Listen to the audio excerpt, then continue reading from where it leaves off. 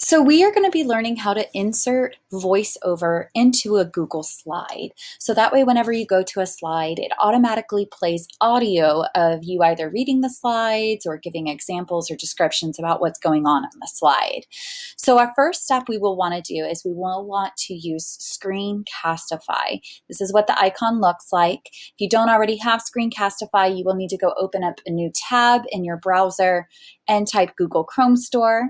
Go find Screencastify and install that. So pause the video if you need to do that.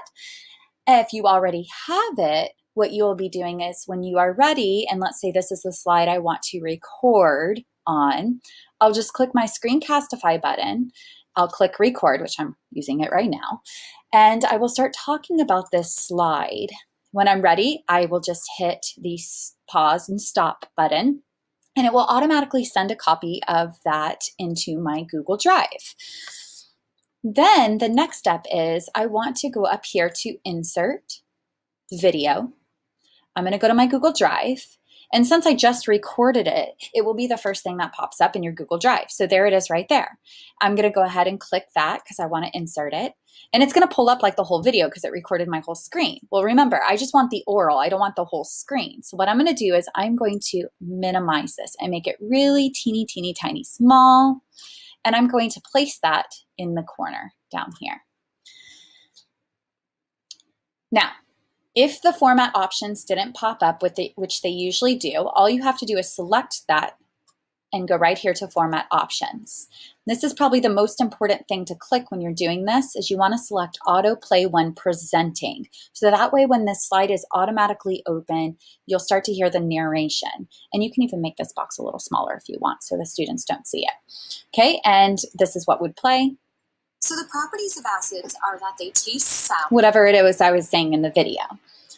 And then you just continue on. Click your next slide, do the same thing, go Screencastify, record your oral or your examples, whatever you want to say about that slide. Then go Insert, Video, and choose it from your Google Drive.